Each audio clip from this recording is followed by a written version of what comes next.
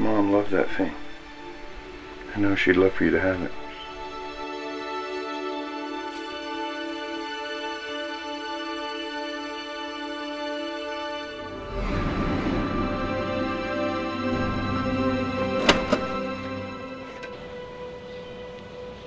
Sorry, Tim. I'm gonna have to report this. Did you know that 74% of employees steal from their employers?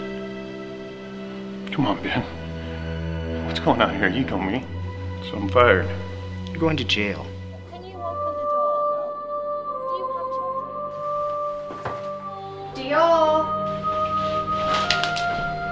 See? She's not here. Is she in some kind of trouble? No, she isn't in any kind of trouble. Her father is.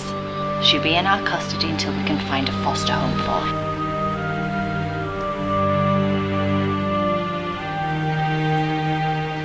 Thank you for the money, but God watches over me. You gave her money? Mr. Strickland, my name is Miss Ward. How's my daughter? She's... So you guys lost her. You don't have any idea what you're doing, do you? Why do you live in the storage unit? My dad's in some kind of trouble. And they want to put me in a foster home. But they can't catch me. I think you're getting a little too attached to this case. It's not a case, Ray. It's a person.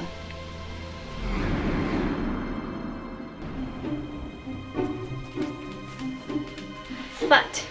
What kind of name is that? Think she set me up, Footman? You live here? Shh. We gotta keep quiet. What if I told you that miracles can happen? So you're full of it. What's that? I found it in my mom's things. But basically this is how it works. You write a note to God, you put it on the ceiling, and then in the night he takes it. And in time, all your problems get worked out. That's the stupidest thing I ever heard of. Well, it's true. Just remember, she's very resourceful. Tim, I'm gonna find